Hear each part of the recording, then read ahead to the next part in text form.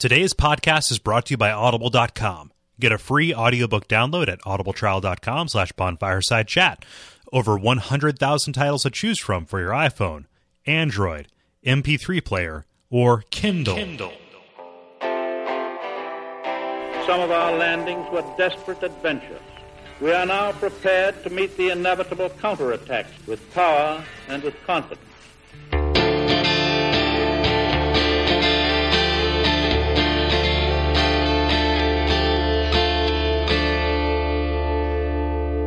My name is Gary Butterfield. My name is Kole Ross.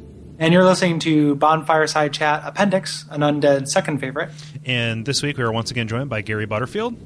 And Kole Ross. Kole, tell us a little bit about yourself. Well, I run this network. I write, do a thing. No, I can't do it. Oh, man. Yeah. So this is where we read you to calling us out on being wrong, and then also read your responses to the previous episode, which was the conclusion of the Dark Souls season proper, about the optional areas of the game, Great Hollow and Ash Lake, and also the Kiln and the ending. Mm-hmm. Yeah, and people will probably have errata about the endings. Yeah. Which will go in the first appendix episode for season 2. Yes. So let us have it, because we were probably wrong about a bunch of shit. Yeah, or it's just it's incredibly divisive. Like there's no theory everyone agrees on about that. So I'll go ahead and start us off here with Matthias. This is the errata section.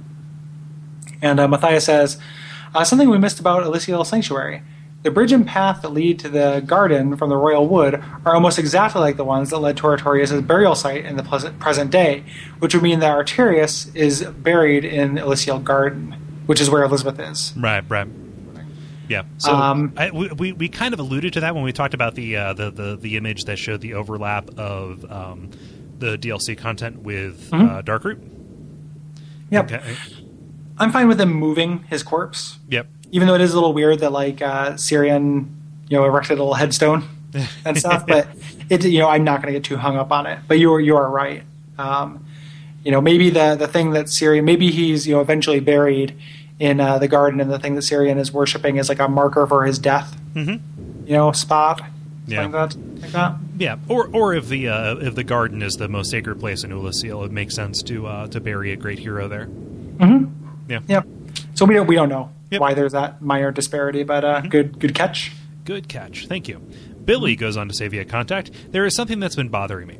Throughout the whole series, both Kole and Gary have been referring to Go and Smo, spelled G-O and S-M-O, the way we pronounce those names, while talking about Go and Smo.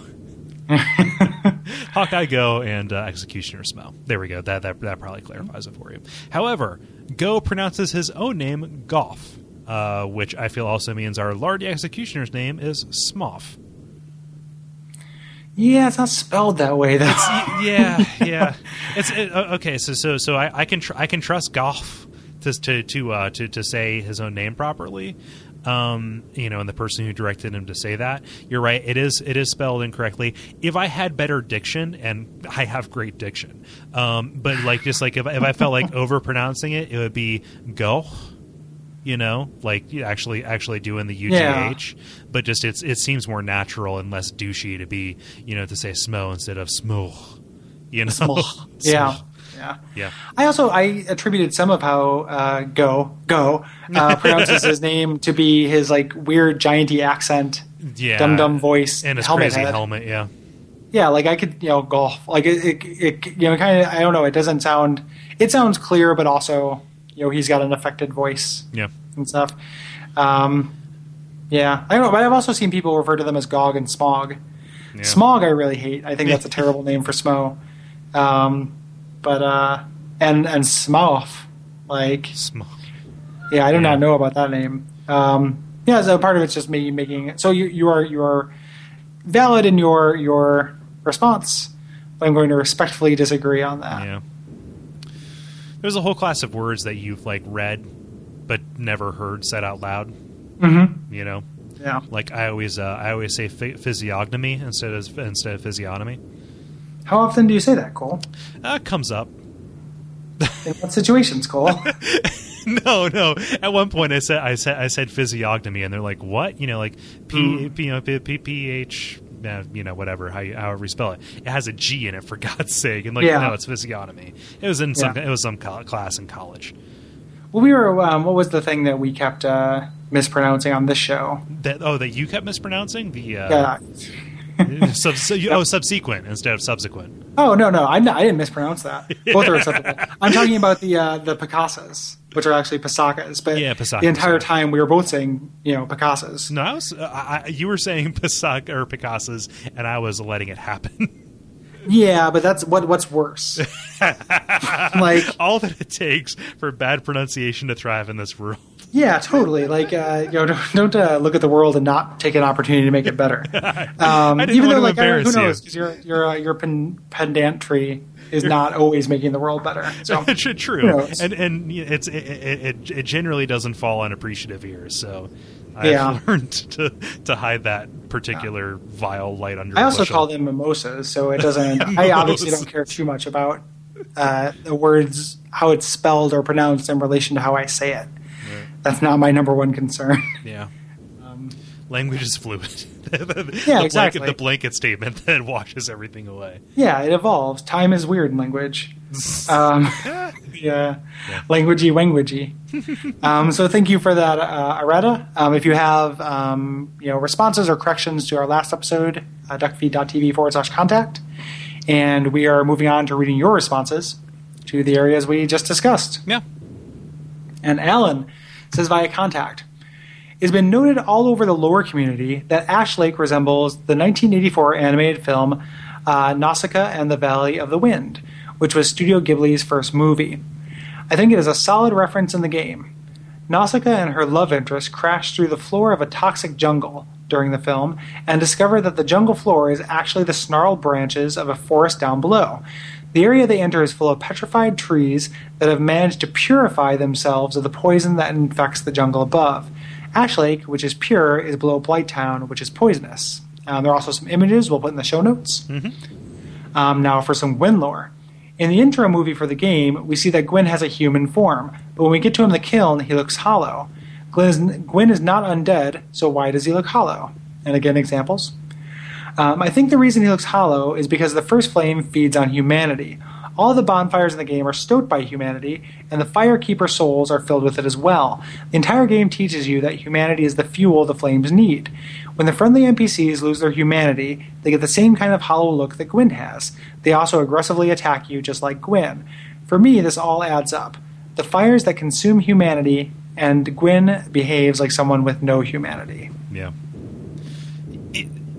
I agree with that thematically. Like I dig that. Like the fire, humanity being like the spark of life. Everything when that goes away, kind of leaving you this jerkified husk. It could also be attributed that he's been down there for a millennia, burning constantly. Yeah. However, so like that probably counts for his appearance more than anything, I think. Yeah. Yeah, both make sense, and it can be both. Yeah, true. Although it doesn't have to be, to be opposite. It's interesting if that is true that it's actually Kath who sends you out to gain more humanity as a dark wraith, which is used to feed fires when he wants them extinguished. Yeah, well, you're feeding them to him as opposed to using them to feed the bonfires, though. Right, but I guess I meant I didn't finish that thought in my head. I just in that Frampt does not ask you to do the same for Gwyn. Mm-hmm. There's no for the side of Angel, so to speak. There's no humanity gathering impetus. That'd be weird if Frampt was the Covenant for Way of White, the Covenant leader, as opposed to Petrus. Or like Way of White functionality would open up by siding with Frampt. Yeah, which would be that would make a kind of sense. Yeah. As well. I have not seen Nausicaa and the Valley of the Wind. It's one of the only Studio Ghibli movies I haven't seen. Yeah, those images are really. Yep, it makes sense. just like a bunch of stuff in Dark Souls and Demon Souls is lifted from Berserk, it makes sense that they would go for Studio Ghibli because they do really cool stuff. Yeah, and there's also a lot of areas in Dark Souls that are based on real world locations. True. Yeah, the Angkor Wat stuff. Yeah, Angkor Wat, and then Anne Orlando. There's like a French cathedral. I think that Anne Orlando looks a lot like. It's in one of those Vadavidya 10 Things You Didn't Know videos. Oh, yeah. He points out that, and then, say what you will about those. He points to Anne Orlando and then points at a picture of it, and it's pretty clearly inspired by it. So, yeah. Which is cool. I dig that. Yeah. Yep. Me too. Yep. Alan is he's a superstar of this kind of stuff. So thank you very much for the thoughtful responses. I had to edit this down a little bit, but it is no less appreciated. Yeah, thanks, Alan. Yeah. Ryan, via context, says, going into the fog gate to fight Gwyn is one of my favorite moments in video games. I didn't know what the final boss is going to be. Maybe a giant monster, or some sort of Final Fantasy-esque supervillain? No. Instead, I see this old man charging me with everything he has, trying to protect his flame a little longer. The music during the fight is incredible. It made me realize that Gwyn is this weak, lonely, and almost powerless guy that used to be a god. When I first fought him, I expected a long fight and a badass cutscene showing off how cool this endgame would be. I was totally underwhelmed at first until I started to understand the fight. There really is beauty in the simplicity of it. I agree. Agree shot first. Yeah, completely. Yeah. Yeah. So the whole Gwyn being hollow thing, is he going after you and fighting you because he's like insane, or is he going after you because he knows that if I'm not here, I don't know what's going to happen. You may kindle it and keep this going, but I can't risk the void taking over. Right? Yeah. I mean, I think he behaves a little bit like he is crazy. Yeah. Just in the idea of that ferocity and aggression. Yeah. But again, it could be somebody protecting all he has. Yep, could be both. both. It could be 100% sane. Like, both are really satisfying answers. Yeah. For that question. He has no idea. And you don't know at that point. You don't opt into which ending you want to do until the very end. Right. So you can side with Framp the entire time and still not kindle the flame. Right. Or vice versa. Well, was it Jeremy on the Facebook was like, I did the whole usual, like, try to wander around, because there was nothing forcing a choice, and he accidentally did the Dark Lord ending. Yeah, which is an awesome moment, I'm sure. Yeah. Everything you can do on accident in Dark Souls is great. Yeah. So thank you, Ryan. Mm-hmm. Gary says via contact, another Gary, rare that I run into them. He says, unless this is my dad, and that'd be a weird thing. You bastard! Don't start listening to my podcast now. It's a little too late, Gary Senior. Too little, too late. Way too little and too weird. Why didn't you listen to my Little League podcasts? Yeah. Or why did any number of terrible things my dad has done. Anywho, presumably not my father says. I always liked the design and aesthetic of the kiln of the first flame. This destroyed wasteland, preserved in ash, with the spirits of the various knights walking the landscape. All the areas in this game are so unique, but this one was always my favorite because it communicated so much of the story and lore without ever coming out right and clubbing you over the head with it. I'm not sure if you'll talk about the Lord Gwyn fight. Nah.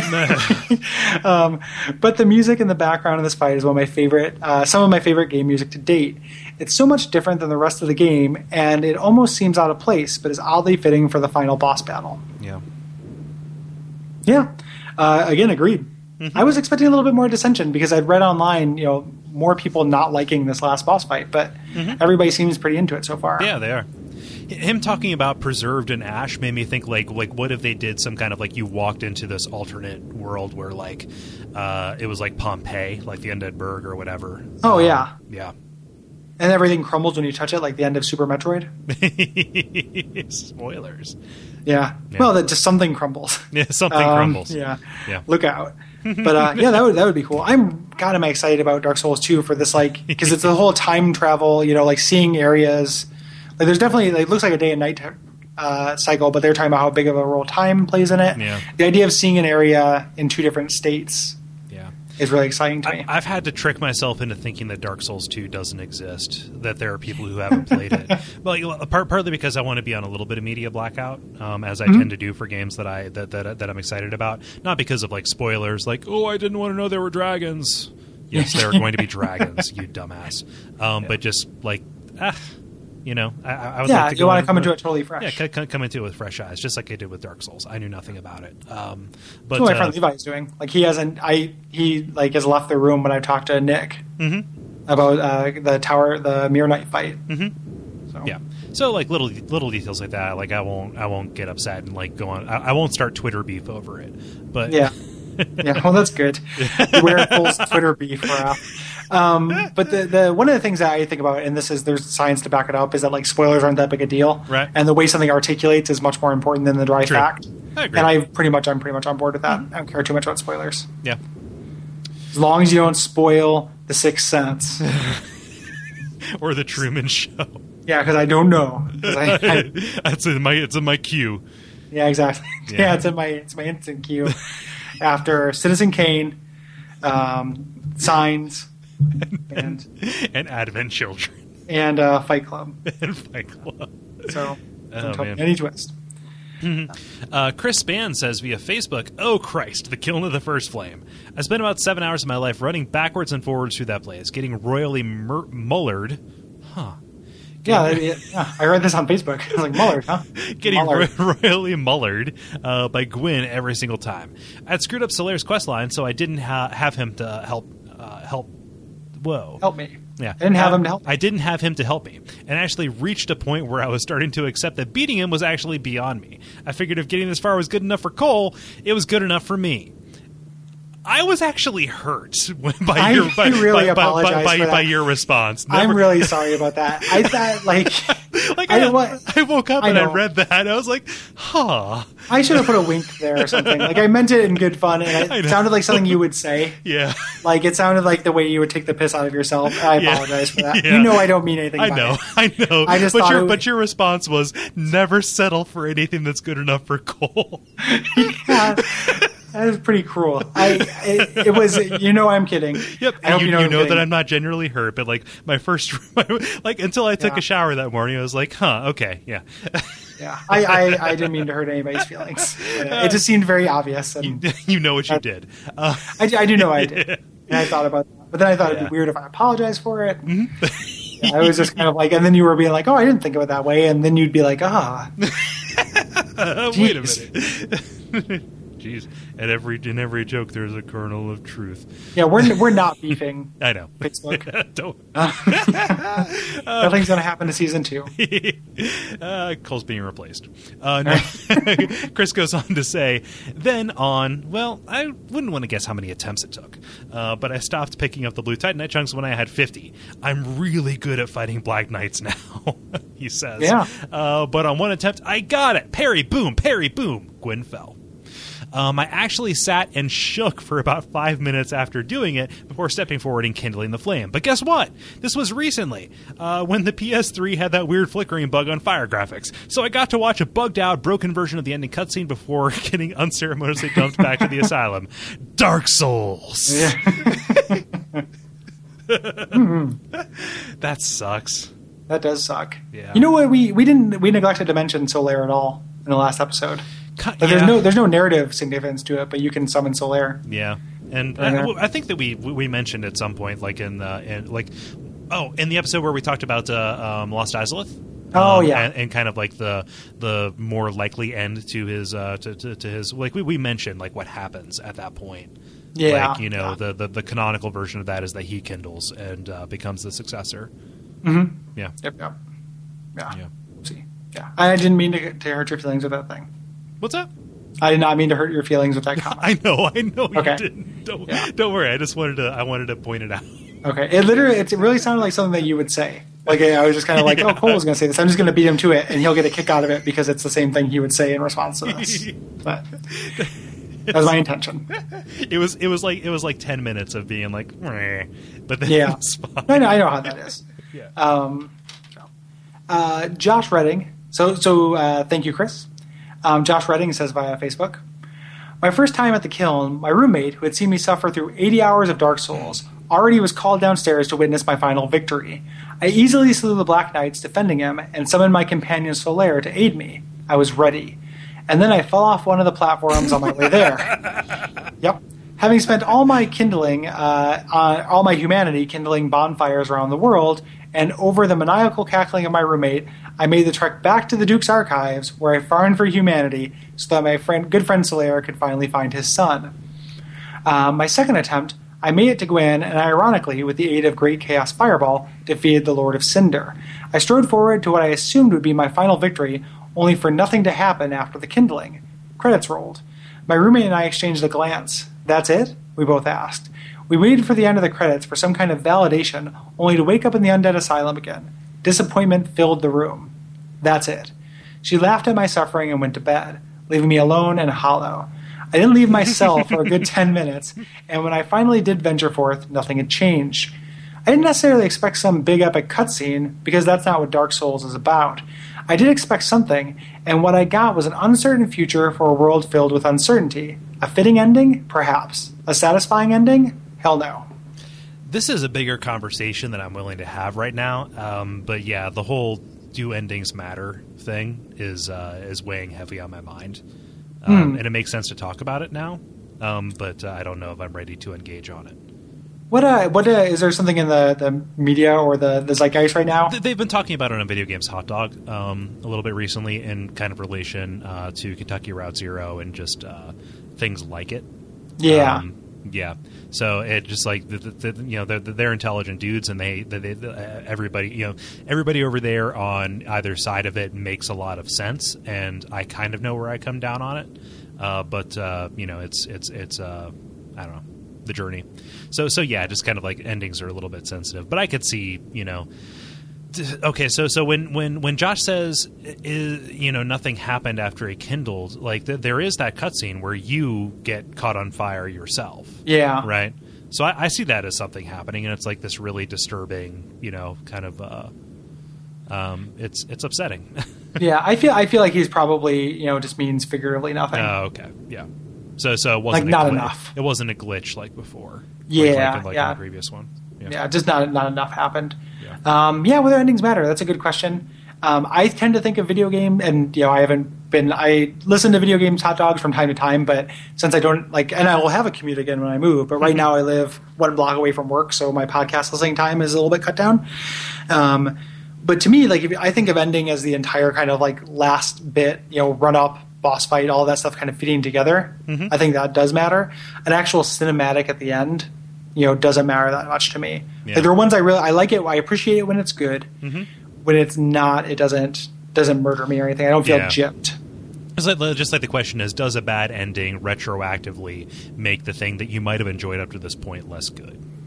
Yeah, I don't think so. Yeah, I fall down on that side too. Yeah, I mean, there are definitely things. Like I said, there are definitely things when it's done really well. Like I think back to especially SNES days, all the grand RPGs of the time, mm-hmm. And or Link to the Past, or Fallout, where you kind of go back and visit all the areas. Like a lot of times, endings will use that as kind of a victory lap mm-hmm. of everything you've done, and I enjoy that as a thing. But I'm much more affected by endings like this one, where the actual boss fight kind of plays as a thematic crescendo, or and I've talked about it a lot of times on the show, but even casual fans of Final Fantasy owe it to themselves to play Crisis Core, which has one of my favorite endings in a video game I've ever seen. Oh man, I don't want to buy a PSP because I know that the smarter bet is just to get a Vita and be done with it, but I don't want to spend all that money on a Vita. yeah, get a PSP. You're not going to play any first party games for a Vita. Get a Go.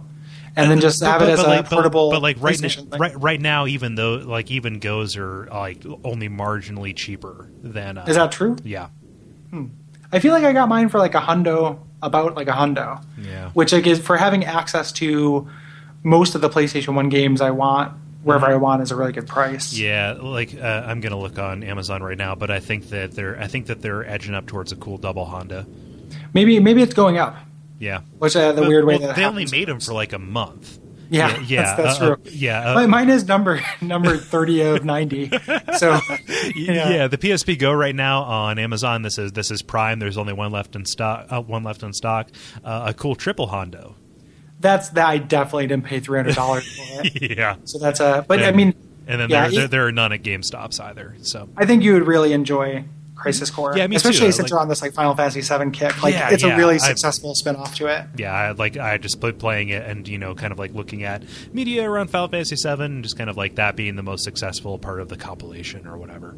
Yeah. By all by a wide margin. Yeah, and actually a really good game on its own. Mm-hmm. Yeah. And that ending, like somebody, again, the same way like Kole was asking people like the Dark Tower, I just want someone to talk about the ending of Crisis Core.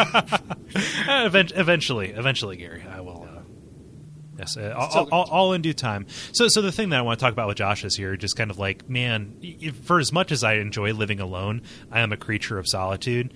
Like a lot of my good gaming memories are from playing with roommates. Like the level and before that, DTR was formed, kind of out of us playing, games in college. We were all like, dorm mates, Mm-hmm.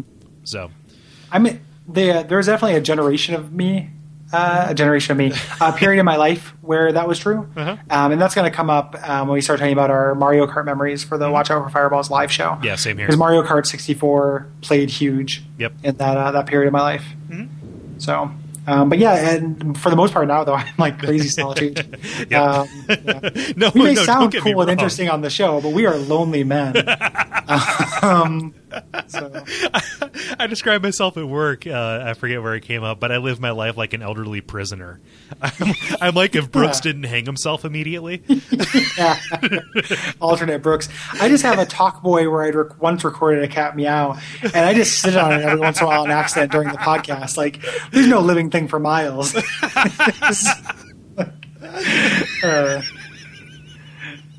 There's none of that. That's actually not true. But I am a very I do not hang out with you humans all that often. So, I have transcended. Yeah. The time of my awakening is nigh. I've chosen the Helios ending. So let's round us out here with Jeremy. And is it me or you? I believe it's me. Sorry, I thought it was you. No, we talked for so long. So Jeremy, who you may recognize from the PvP episodes, and one of the regular episodes, right? No, Jeremy hasn't been on a regular episode. Okay, it's not like we've you would think I would be able to remember 14 episodes of Guess, or rather 12 episodes of Guess. Nope. But but via the PvP corner, I can't believe we spent a solid 2.5 hours talking about PvP and totally forgot to talk about the Kiln. It was basically the spot for dedicated PvP during the first year or so of the game's life, and is still fairly populated now. Personally, I've never liked fighting here. Probably because the first time I ever went into the Kiln human was my second playthrough, where I was attempting to summon Solaire at the end. I just wanted to see the quest completed, but wouldn't make it halfway through the area before getting invaded. This was long before I started invading regularly myself, so as soon as I saw the invasion message, I would just turn around and run towards the beginning, hoping to at least make sure my bloodstain was easy to get to. It was very dejecting. I ended up killing Gwyn while hollow. Never bothered even trying to save Solaire again. Yeah. Yep. I haven't done any PvP here. It's interesting, though, because I think of this as an area for honor duel type stuff, but it might be kind of fun to actually dick wraith here. Because like the footing is so tricky and the knights are so formidable. Yeah. I could see that being like a pretty ripe area for that. But I only see online like honor duel stuff. Yeah, you could probably do like a neat little theme invasion, like as Gwyn. I've seen Gwyn in other areas, but doing it as Gwyn would be really rad. And people do that usually by getting a Zweihander or a Claymore and using Cinder resin or whatever on it, which is really cool. Charcoal resin. Yeah. I've seen a couple theme Gwyns, which is really neat. That's a good idea, actually. Or a Black Knight. Do it here and make it like a Demon Souls thing. Yeah. God, it's really hard not to talk about Demon Souls spoilers.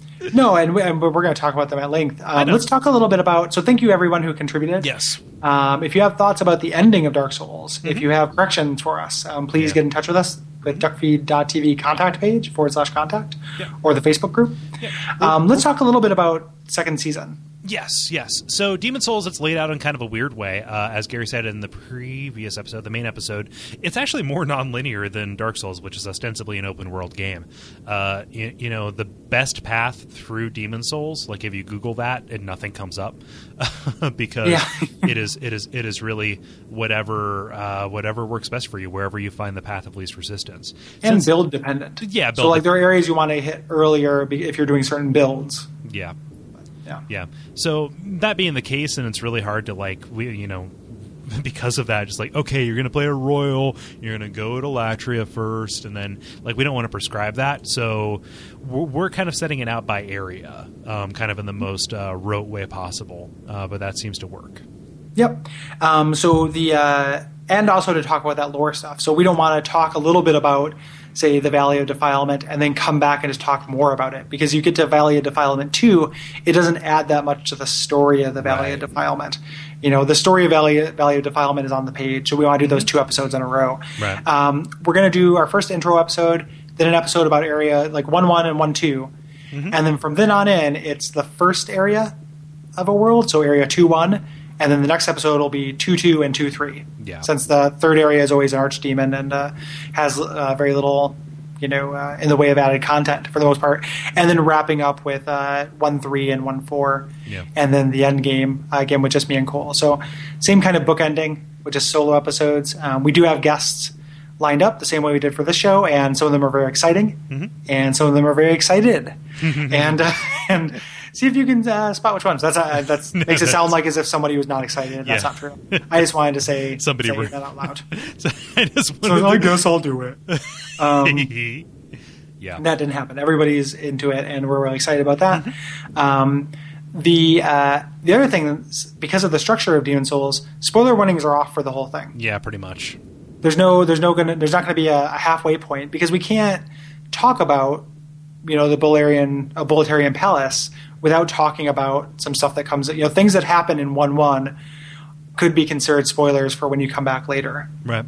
And same thing with, if we talk about something that is revealed in 2-2 and you didn't play that until late in the game, like how are we supposed to plan around that? Yeah. So spoilers are off. Yep. On the plus side, there's less in the way of so even spoilers for 1-3, 1-4 in the end, like the very end? No, not the end of the game. Okay. So I just mean that you could be end up playing, spoilers are off because we're going to talk about Tower of Latria, and you might play that well after we talk about it. Okay. That's more what I mean. And we're also not going to be when we're in Tower of Latria 1, we won't talk about stuff that, other than kind of obliquely what gets revealed in, well, that's not true. We will talk about stuff that gets revealed in Tower of Latria 2. That's the whole point I was doing it that way. So within an area, spoilers are off, but we won't talk about the end game. Right. Until pretty late in the game. Yeah. And if we do have to mention something, we'll give a spoiler warning. Yeah. Yeah. And that kind of goes into play it however you want to, to go through in the order that we're prescribing. Obviously you could do it. It's not the most optimal way to do it. So play it as you will, in order to follow along. And yeah, and also spoilers matter. There's less story to Demon Souls, which is part of the reason why we're doing it this way. There is a story to it, but the lore is less hidden. I don't know. I have a sense that spoilers matter a little bit less, right, in that game than in Dark Souls. So they will be spoilers specifically in the realm of here's this cool thing that you might have been surprised by. Yep, and some of the stuff too, since there's this whole world tendency nonsense, there's going to be things that you wouldn't see anyway. It's not a spoiler, but we're going to say what happens if you get here with pure white world tendency. You may never see that. The same way that you may never see the Great Hollow, right? Or you may never do some other tricky combination of things in Dark Souls. So I know I was more relaxed and happier in the Dark Souls season when spoiler warnings were off. I'm looking forward to that for Demon Souls. Yeah. We try to be sensitive about that, but play the game. Play the game. Do it. Yeah. It's for your own good. It's really, really good. And that's saying you haven't. So yeah. Yeah. I'm so excited to talk about some of this stuff. I'm going to start up another playthrough of it, which will be my fourth, I think, and I'm really looking forward to it too. Yeah, I'm gonna do one kind of like I did for this, just to play up concurrently, so it's fresh in mind. Yeah. Yep. Yeah. And it's going to be a blast. It's going to be really good. We've talked quite a bit about what we're going to do between that and Dark Souls 2. We're not quite ready to talk about it just yet because we're deciding on the specifics. And it's also 8 months away. Right. It was totally. But people have asked me about it. Oh yeah. Okay. Or two. Yeah. Yeah. I've just been like, what are you going to do? And it's going to be something. Right. So you'll see. We're not going away. Yeah, we're not going away. After Dark Souls 2, who fucking knows? Well, that's when we both we mutually shoot each other so it's not suicide. And then Because at that point, what's the point? Even though it would be awesome if Demon Souls 2 got announced. Oh, yeah. Like, that would work out so well for us. God, just keep leapfrogging these so we can keep kindling the podcast. Like, please. No, I could see us like picking another pet obsession and then just make like it probably wouldn't be in the same line, but we would fill the void with something, let this lay dormant, and then rekindle it once the next one Dark comes Souls 3 comes out. Yeah, as long as they keep making these while I'm alive. Like, what a good reason to stay alive. What a good anti-suicide argument the Dark Souls series is. There are people who like legit wrote into J.K. Rowling saying, "I won't kill myself until I read book 7." Yeah. Which those people are crazy, but I could joke about it, and there's a seed of truth to that. So no, I'm not going to kill myself. There's a seed of truth to them joking about Harry Potter. That's true. Well, it's just complete truth. Yeah. There's no seed. There's a tree of truth. Okay. There's an arch tree of truth. Huh. Yes. Let's stop joking about suicide. Yes. Even though Demon Souls involves killing yourself constantly. True. Yeah, so that's the next season. You can do all the admin stuff that you can normally do. You all know that. Please do it. Mm-hmm. Yeah. And stay tuned for deleted scenes. Yeah.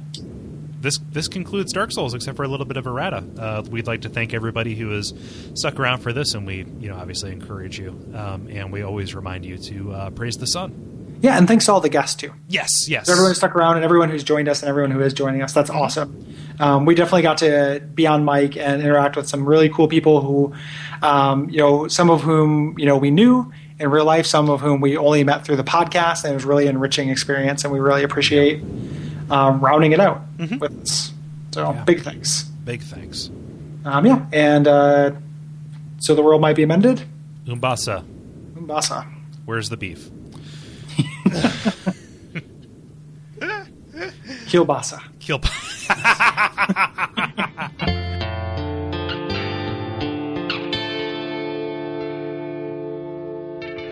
And we all pray that we will have far more soon.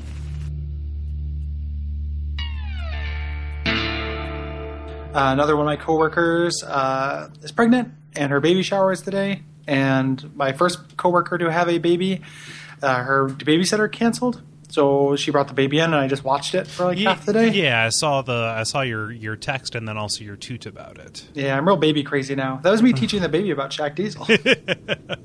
Well, it's funny because he already knew about it because that is universal human knowledge. You're born knowing it. Yeah, it's a real nature versus nurture debate. Yeah, it's like the latching.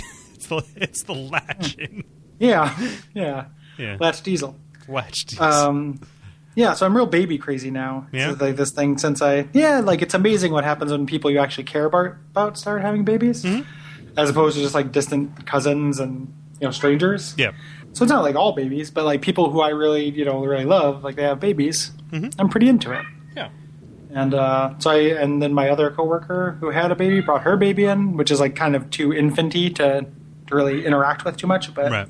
Still cute, but toddler. I'm teaching her about skulls. Like, you just teach people. You just tell kids things, and it's really great. Like, there's a Santa. Like, she's playing with this little Santa Claus toy that one of my student workers gave me from my office, and she's like, "That's Santa Claus. He's a construction of the Coca-Cola Corporation. It's a fiction. Your parents buy you gifts. You should act grateful." And it's a baby. Like, the baby has no idea. Like, you say whatever you want to a baby. You're going to be so lonely some days you wish you were dead. Like, it's a baby. The baby will never remember. You just say whatever you want to a baby, and they give you like real serious looks after it, even though they don't understand. Like, it's really funny. It's wonderful. I can't. You're gonna. Some days you're not gonna want to get out of bed, and not because you're tired. Yeah, exactly. Like you will sometimes spend 20 minutes between putting on socks, and the reason why is because you can't face what you have to do. Yeah. That day, but like you don't know how to think about that yet. No. And they're just like, and the other thing babies do that I love now is like they'll do something and you'll entertain them and they'll smile and react, and then you'll do the same thing in a moment and they'll give you like the most like what the fuck are you playing at? Like, look, they'll give you this like really serious, like, I cannot believe that I was ever amused by you. I can't believe that you think that you're funny. You are like a piece of shit that I wouldn't like piss on if it was on fire. Like, they'll give you these really like serious, like, who do you think you are looks. And you can never really predict it. And it's really funny when it happens. Yeah. Gary the Baby Mancer. Yeah, man. I'm into human babies now. Yeah. Who knew? They're cool. Didn't used to like them when I was young. Now they're great. Yeah, I wouldn't. Wouldn't turn your nose up at a baby. No, I'd hold an elevator for a baby. Yeah, yeah. You know? Well, the other part of it is too is like I'm at work, so it's like, it's like a special. Everybody put everything down because there's a baby-bration. Yeah. As opposed to like, let's just continue with the drudgery that is my like day-to-day job. Which is not fun. Yeah. But like, who wouldn't choose to like hang out with this baby instead of like answer emails and. True. Teach the baby about Shaq. Yeah, exactly. Who would not want to do that? Yeah. No, we get babies in all the time. Yeah. You're talking about babies like there's some kind of special occasion. It just happens for me every day. That's shitty. But no, it's good. It's a lot of fun. Yeah, it's just it's a new thing to me. Mm-hmm. So. Yeah. No, it's one of those things. I like being an uncle. That's that is the level of closeness and comfort that I can own as a human being towards another smaller human being. Mm-hmm. And little babies are cute. You smile and wave at them and they laugh and you pretend to laugh because you don't really feel feelings. Yeah. There's nothing pretendy about my laughter about a baby. Right. No, it's the one little island. Like you're right 90% of the time. There's no feeling or anything in my heart. Mm-hmm. And then there's but every once in a while like a baby can crawl in there and just like push aside some ventricles and make a little like subhuman nest. I think I feel about babies like regular people feel about dogs. Like there are people who will like see a dog and go go fucking crazy. Yeah, it's like it's a dog. It's cool. Yeah. Like dogs are cool if they're quiet. Just like babies are cool if they're quiet. Yeah. Yeah. Like I will go. I like a dog. Like I'll see a dog and it's all novelty though. Yeah. For me, like if I'm and Elizabeth, I really love Elizabeth's dogs. Like they're really wonderful animals. But if I just see a dog on the street, I don't freak out. Right. Like I will not go dive on it or anything like that. Yeah, I will scratch a dog behind the ears. I would hold an elevator for a dog. Yeah. Like the dog is going to some kind of multi-story veterinary office or something like that. The dog was going in for his consultancy meeting. Yeah, exactly. Fourth floor. I'm gonna make partner. Neutering. Damn it. Yeah. Then you hold that you're the door for that dog, and then you give him a 10% off Nudicles referral card. Nudicles. So, yeah. Thought about those bad boys in a while. The bad boys of fake testicles. Yeah. Nudicles, the bad boys. The rock stars of fake testicles. Yeah. Finally. I was sick of fake testicles. They're a real pussy.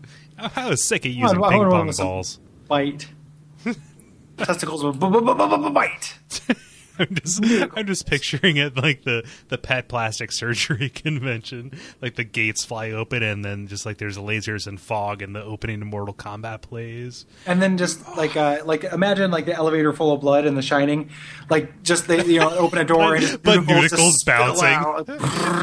Spilling out with like a guy in like super short shorts and like a blonde poodle haircut, like really buff, and like a microphone just comes out. He's like, yeah. I say nudicles, you say uticles. but it's a high school assembly about abstinence and drugs. Get your testicles replaced with nudicles, so you're abstinent. Yeah, it's like really poorly. I'm talking like deepest Alabama here, like really poorly aligned. Yeah, like we have a van out back where you can opt into this invasive and quite frankly horrible surgery. It would be pretty rough. Yeah, no, I wouldn't. You know what? We don't recommend it. Yeah. I don't think I'm into this joke. No, okay. As an action plan. No, okay. Fine as a joke, but come on. I don't. Why is this chicken crossing the road? It doesn't make any sense. Yeah, this doesn't make sense.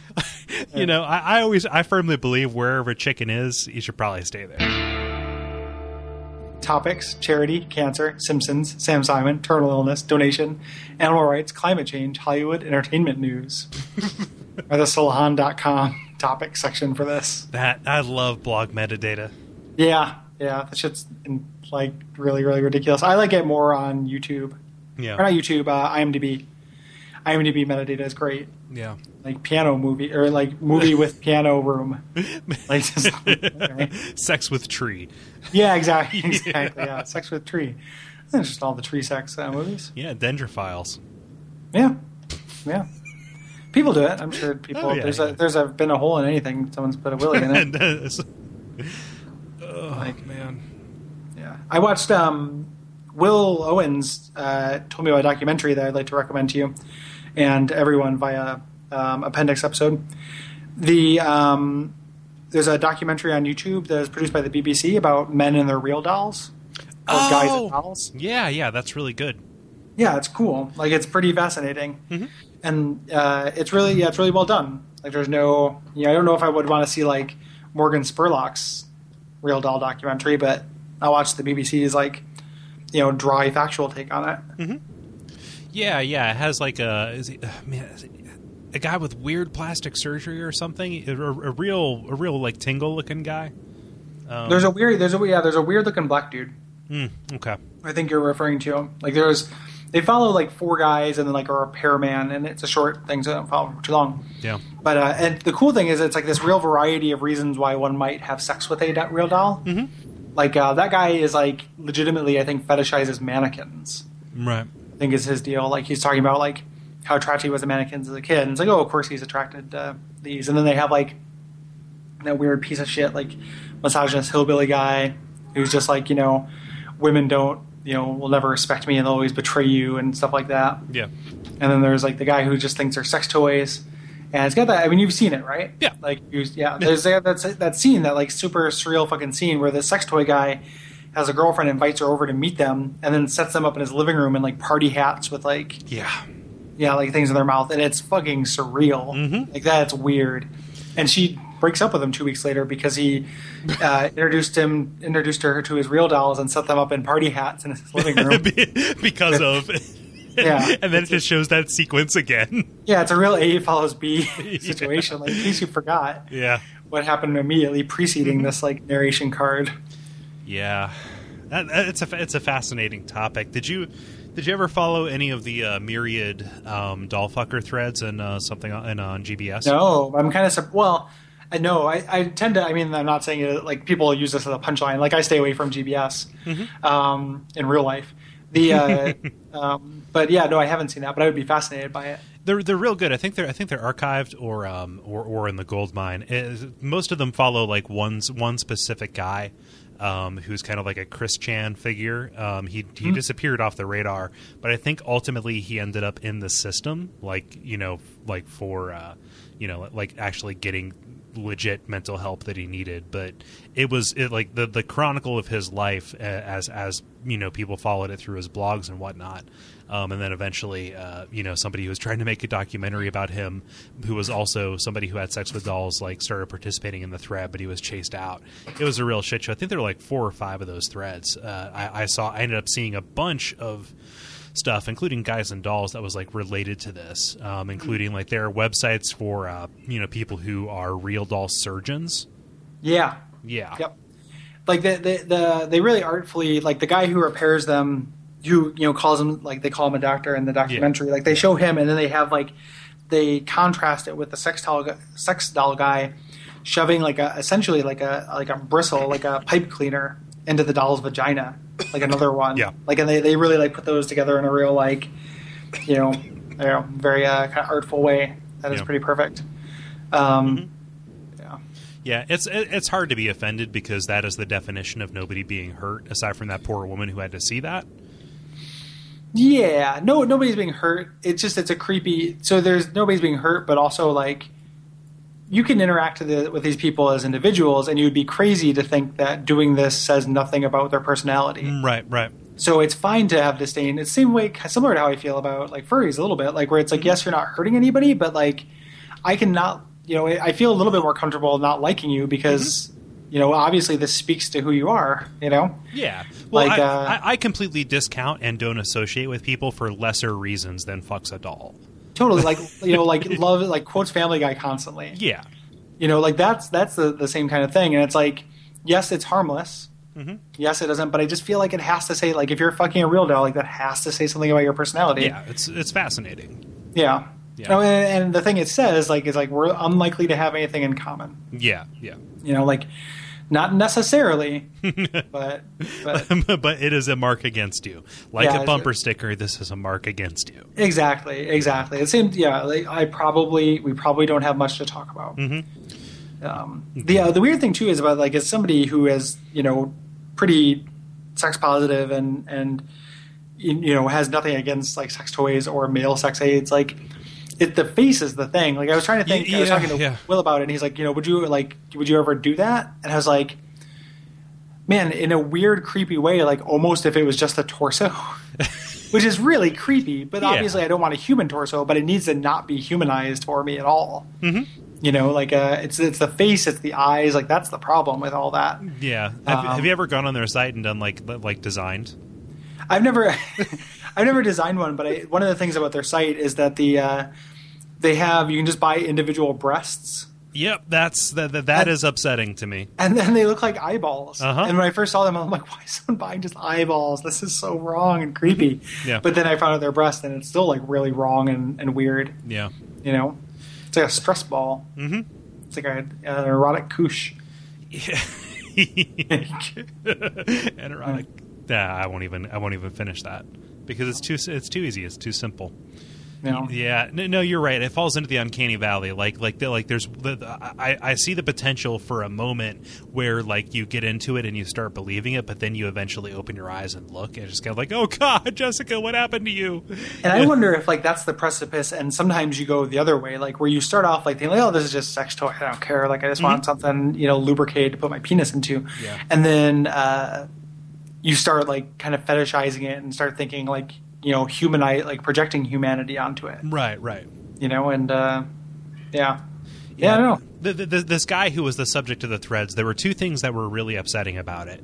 One was that he, like, created forum personas. He was eventually kicked out of whatever forums he was going to because of his just general attitude towards everything. But he created forum personas for all of his dolls.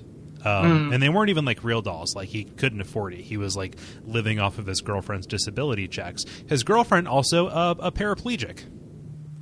Interesting. Yeah. So, like, maybe had prosthetics. Or no, not paraplegic. Not amputee. Not an amputee. Yeah. Yeah. But immobile and in need of fascinating. care. Yeah. Yeah. Fascinating. Yeah. No. So like I've seen like sex toys that are just like a throat. That disturbs me more than just like a full body a little bit. Really? A little bit. Just kind of like, this is my throat. Her name is Gwen. Well, if you name it, Yeah, like, I know. but like it's just a less. So, like, by that logic, I feel like a penis-shaped dildo should be disturbing. Yeah, like, I'm not trying to men's rights on you, but like, yeah. if the idea is that, like, it's a part of a body and that's inherently disturbing. This is my throat. Yeah.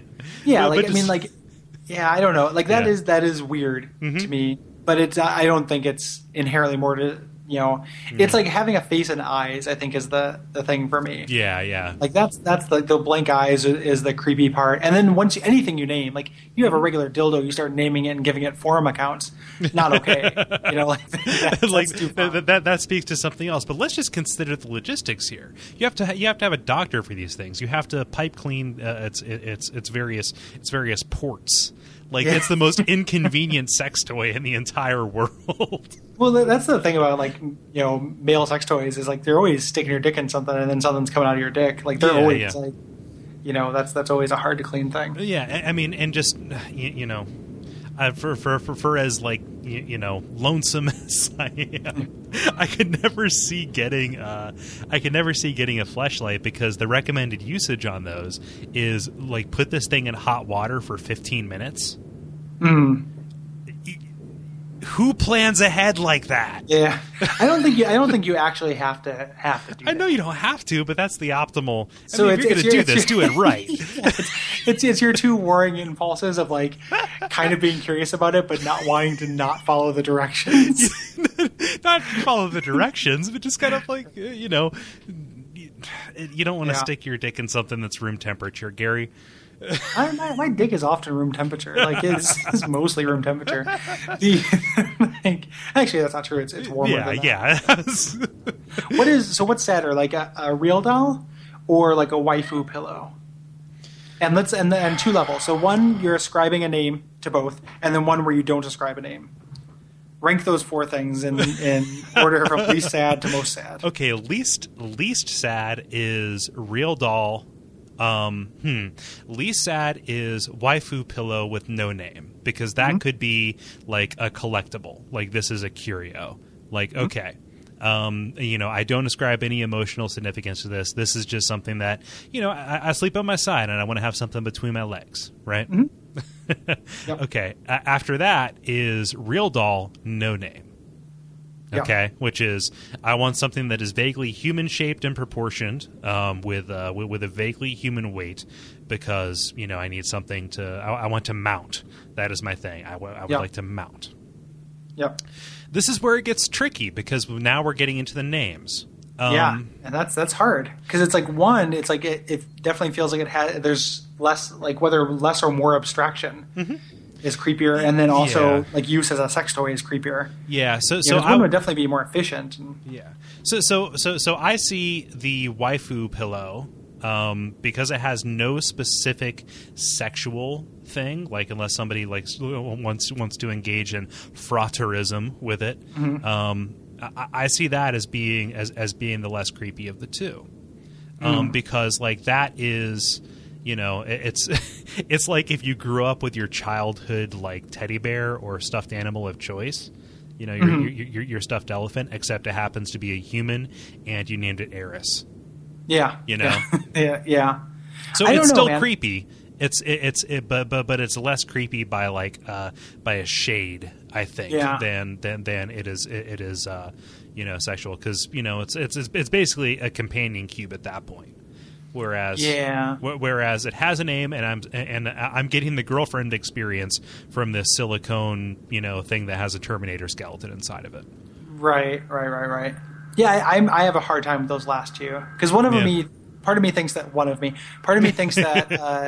adding the sexual experience to it makes it a little less sad, because you're getting a little utility out of it. Mm-hmm. Like, it's still functioning as a sex doll, even if you happen to name it and think that it likes the dresses you buy for it. I have a hard time with those last two. Yeah, no, it's tough. And then ultimately taking either of them out in public, like on a date or something like that. Oh yeah, inexcusable. Yeah, I mean, there's a lot of this is all pretty inexcusable. The thing is too, though, I think that if I were going to, like, let's say I go into someone's house, right, and I see a real doll or I see like a waifu pillow. Part of me feels like a waifu pillow ascribes other aspects I don't like onto somebody. Like, oh, this person's also an anime super fan, and also probably into like those waifu pillows are also have this like weird. They're always very submissive. Like there's also this like kind of inherent that might be like a rougher first sign for me. I guess it could be a collectible. Yeah. But they're also younger. They also like tend to look like. I didn't take the lolly into account. Yeah. Fuck. So, and it might be like a squares and rectangles thing. Like some waifu pillows are lolly, but not all. So I don't know. Not all lolly is waifu pillows. Yeah, exactly. Yeah. Oh man, that flips the script. So that adds another access to this, which is how young is your. Yeah. Pedophilia, also not okay. All of it. I mean, all of it. A bold stance. Yeah. Thank you for listening to Bonfire Side Chat, where we take on the controversial issues of our day. All of it's not okay, though. Like, I mean, it's all a problem, obviously. It's just kind of interesting the way there's so many shades to this disgusting, disgusting kind of subcultural thing. Which I'm sure there's a perfectly cool dude who has a real doll, and if you're listening to this, okay, cool. I kind of like part of me would want to hear from you. Like, part of me wants to, but I mean, I would feel like I don't know, like it would be hard to. I'm not saying I would be a jerk, but I would feel guilty for all the mean things I've thought about real doll havers in the past. But I am genuinely curious about it. Mm-hmm. Like there are probably questions I have that I would love to know the answer to. Mm-hmm. So. Yeah, me too. That's a good documentary, though, Guys and Dolls. Yeah, and I thought like I liked the thing. I wanted to be a little bit longer, just to go a little bit more in depth than those people. But it was it was fascinating. Yeah, I'd like to see a Louis Theroux on those. Yeah, but I'd like to see a Louis Theroux on a lot of things. So, People in Hell When I Slaughter. But my apartment's really nice. I met my upstairs neighbors, and they're like hilariously like super bro dudes, but they're really like, I like them, like they're nice. Mm-hmm. They'll be real chill, and it's like it's not, they're not my roommates. Like I have a separate entrance and all that jazz. Yeah. So everything I think will work out for the best. Cool. But, yeah. Yesterday, man, I went to I was looking for a dresser, and I found one on Craigslist, and this woman had this like super unsafe like Craigslist etiquette. Like let me find this text exchange for you. Like she was fine, but like part of me thought it was so obviously unsafe that she was going to like put me in like a dungeon scenario. Like this was a trap. So it's like here's our text exchange. Like, hi Gary, this is Gwen with the dresser. Blah blah blah. Talks about the dresser. Sure, I'm in a truck. Where are you? Address is. Let's blank out that address. Sorry. Okay. Just the specific, but she gave her exact address. Super unsafe. Yeah. Yeah. Like not a neutral public location, which is understandable for a piece of furniture. Mm-hmm. But next, my boyfriend really wanted $35 for it, but he's not here. Haha. Wanted it for $30. Yup. So I'm like, deal. And then like an earlier buyer was maybe going to take it, and I'm like, no, I'm on my way. And she said, fuck it, come on by. So I was just like, oh man. And then I got there and both her doors were wide open. Oh no. And just, yeah. And it's just like, and part of me was like, man, I want to have a talking to her and explain to her why this isn't safe. And then part of me was literally thinking like, I'm going to get there and I'm going to hear a shotgun behind me. And I'm going to spend like the next, 30 years trying to earn enough dungeon bucks to like get a, a lung full of air.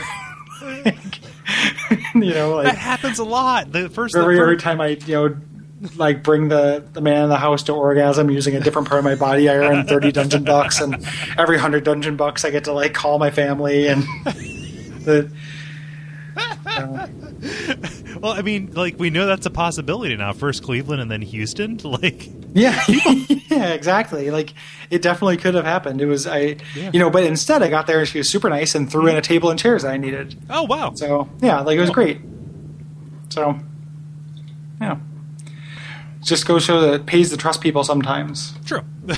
It pays to risk dungeoning. Yeah, I could have been dungeoned. I was not. 3 million years dungeon.